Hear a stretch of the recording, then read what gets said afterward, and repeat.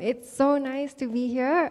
Thank you for attending our talk. We are so excited to be here at Data Fest Tbilisi, and it's so cool to see other data practitioners from all over the world. We are from Kontinentalist, and we tell data stories about Asia.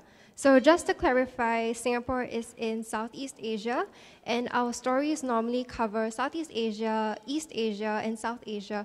We unfortunately haven't had the chance to work with Central Asia yet, so if there are any Central Asia data storytellers or organizations that work with data from Central Asia, please feel free to reach out to us. We'll be very interested to connect with you. So today's talk is an introduction to what we do. Kontinentalist, this is who we are. We aim to help people understand Asia through visualizing data, and by doing so, we cut through the noise and create a bridge between research and the public. So you may or may not have seen some of our works from our website, kontinentalist.com. This is where we write data stories about Asia, and these stories range from different topics such as the environment, history, to people and culture. We use data to debunk misconceptions about Asia. We also investigate interesting phenomena in Asian societies, and we also write stories that celebrate topics that are unique to us, and we share these stories with the global community. So my name is Amanda. I am the user experience architect at Kontinentalist, and with me today is Aishah, who is the front-end tech lead. So once again, it's really nice to meet everybody. So why we do what we do? The most basic reason is because Asia is shrouded in misconception and is often exoticized. So this means that stories that are being told about Asia might be problematic. So let's just take a look at this example here. A quick search on Google for magazine covers for China all result in something very similar. Why is China often represented by dragons and pandas?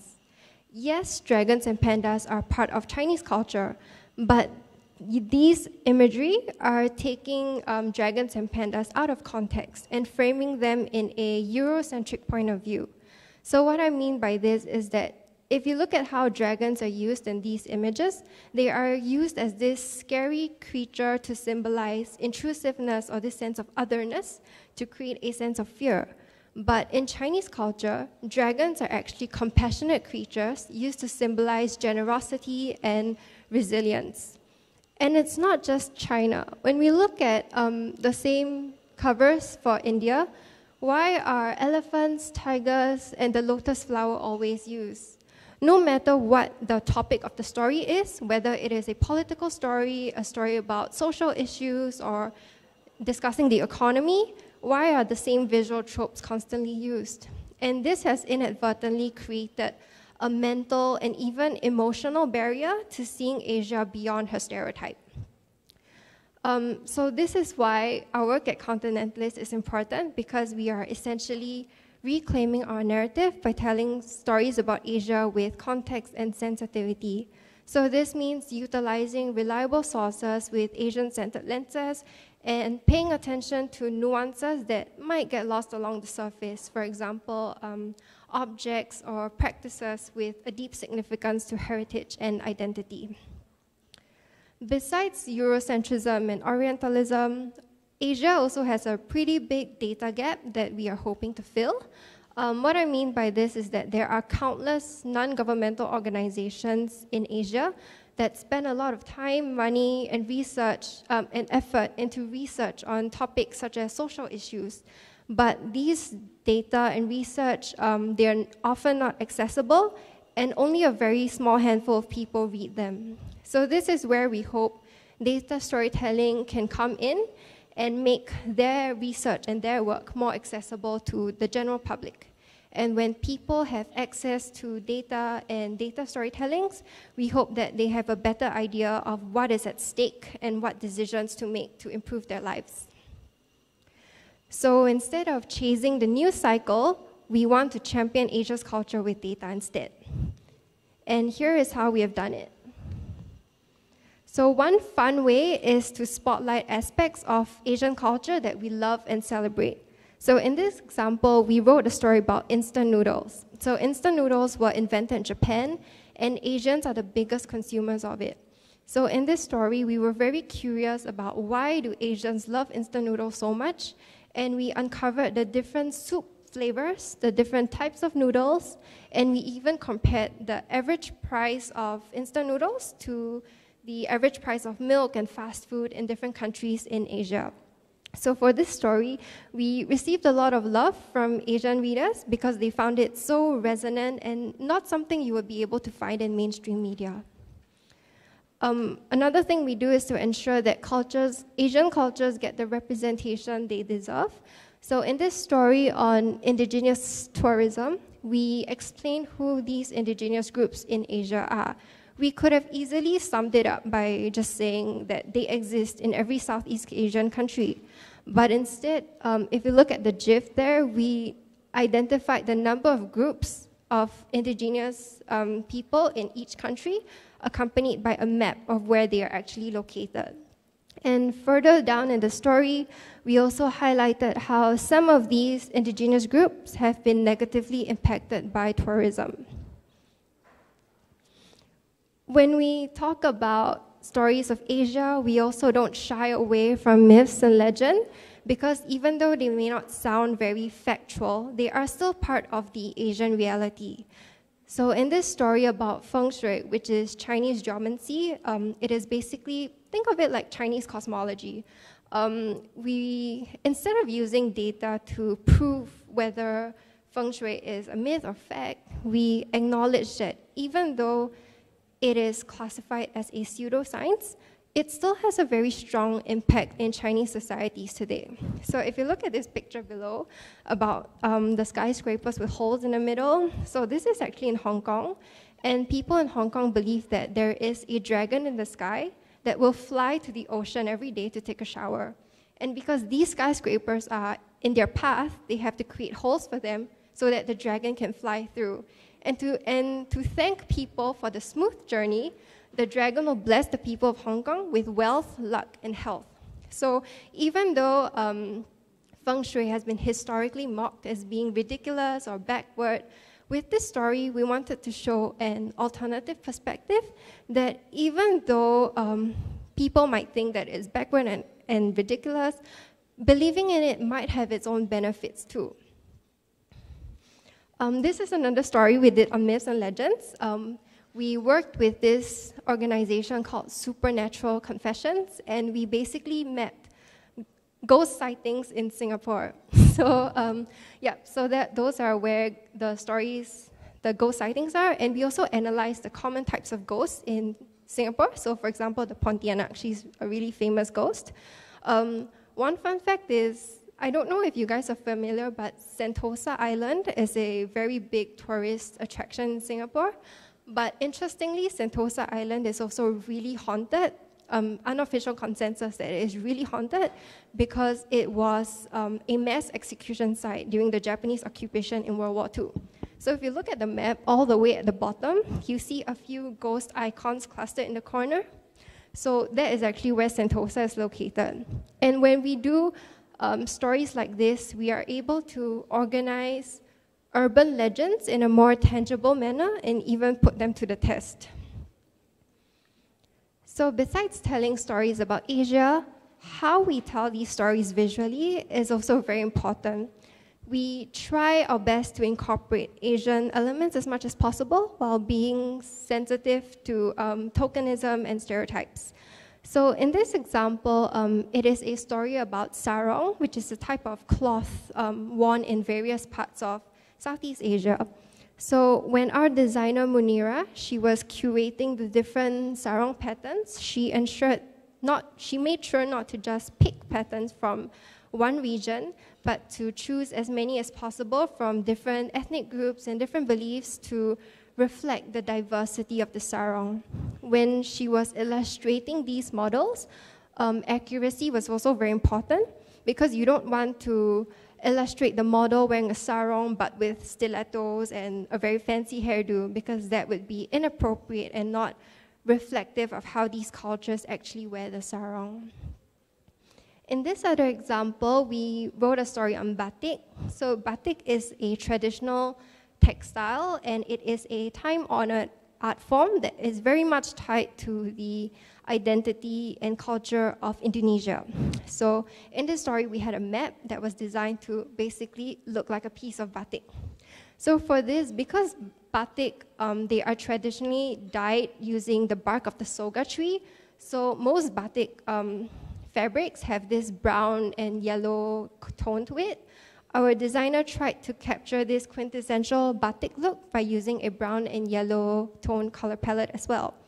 And the pattern used on the map is also one of the oldest batik patterns called the batik kawung. And she chose it because it was recognizable and it's geometric, which makes for a very beautiful and seamless pattern when you use it as a map tile. And last but not least, batik artisans also use a handheld tool to apply wax to the fabric. And to recreate that effect, the designer layered 2 to 3 strokes of the lines of the land to create the effect of like seep dye edges. So the design of this map was very meticulous, and a lot of research was done to make sure that it was respectful and authentic to the art of batik. So when it comes to telling stories about Asia, we are very careful about delivering them with the proper context, nuance, and visuals that capture their spirit. But here at Conti, we don't just tell the fun and candid stories about Asia. We produce stories with the purpose to drive change and create impact. Since 2019, we have partnered with a lot of organizations like think tanks, NGOs, and non-profits to bring to life the more serious topics that you see on our site. Many of our partners have invested a lot of time and research into whatever that they're doing with data. But unfortunately, they may not have the greatest accessibility or outreach to reach larger public audience. This is where Kontinentalist comes in. We lend our skills to make good data more accessible. We help to close the gap between the public and between our partners and their data with the larger public audience. We are very proud of our partnership works over the years, and here are a few of our partnerships that we have done. Some of them are local organizations based in Singapore, such as Foodscape Collective and AWARE. AWARE is a local advocacy group in Singapore who champions women's rights and gender equality. Others you may have seen before because they are international organizations, such as the UNHCR, which is the United Nations High Commission for Refugees, Doctors Without Borders, BirdLife International, and Wild Otters. So climate change, sustainability and conservation, as well as human rights and social justice are 2 huge topics that our team cares about. We feel that it's important to bring these topics and have conversations about them with the larger public audience. So we hope to create a lasting impact on our stories regarding these 2 huge topics, which is why in all our stories, we try to end with a call to action so that our readers, after reading our stories, will be encouraged or prompted to think about what they can do next. Telling stories about human rights and social justice can be quite challenging. The key for us is to balance the data and research while providing the correct context and exercising sensitivity when telling these stories. In 2019, we partnered with UNHCR to talk about the Rohingya refugee crisis that was happening in Myanmar. For this story, we opted to trace the journey the refugees took when they embarked on a journey to leave their home country. We used data visualizations like maps and a Sankey diagram to show how many refugees actually got displaced from their home countries and how many of them, and out of that number, how many of them actually found a place to live when they embarked on a journey. But we are also aware that when we are creating these charts, these are people with real stories and lived experiences. To make the story more human, or to bring in a more human aspect to the story, we supplemented the story with more qualitative data without just relying on quantitative data to create our charts. So we use multimedia assets such as interview audio snippets from the refugees themselves, quotes, and also background ambient noise from the refugee camps to supplement the story. The design of the story is also important and pivotal in the whole data storytelling experience. Our designers for this story deliberated a lot on the color palette so as to not make it too dark, but also balance with the seriousness and the somberness of the topic. So as you can see, we used a lot of dark gray and navy to bring the storytelling across. And you can see here, we also always end our stories with a call to action about what our readers can do towards the end. Besides doing data storytelling, Conti is also committed to bringing together Asian data practitioners from around the Southeast Asian region. We want to be able to grow and connect the Asian data community. So how do we do that? We created a section in our Medium blog called Meet the Community to shine the spotlight on other Asian data practitioners. You can be doing things like data visualization, data journalism, data analysis, but what we wanted to do was to create a safe space for Asian data practitioners to come together and share what they have been doing with their work with data. So these are a few of the people that we have interviewed so far. You can go ahead to our blog on Medium, it's at Kontinentalist, to check out their work. So this is pretty important to us because Asia is so diverse, but with this blog, we are able to check out hyperlocal issues that would otherwise not be covered by mainstream media. In addition, we also realized that Kontinentalist has readers from really diverse backgrounds and expertise. This diversity could very well contribute to the stories that we want to tell, which is why this year, a couple of our works would not have been possible without ground-out data crowdsourcing and collection. Amanda mentioned how there was a data gap in Asia, and we could fill this gap by making an open call to our readers in order to create a collaborative data set. So this year, we wanted to create a story about Asian science fiction. When you think about science fiction, I think most of us would gravitate towards things that is Hollywood made famous, like Blade Runner or Dune. So we wanted to find an Asian angle towards science fiction itself. So we made a call to our readers on Twitter and Instagram and asked them if they knew of any science fiction works based in Asia, be it film, comics, or literature. The result was tremendous, and we created a database in Notion that is open to public, where we tag each Asian science fiction work by different properties like media types, length, the year of publication, so on and so forth. And with this database, we could analyze the science fiction works based in Asia and create a data story from around it.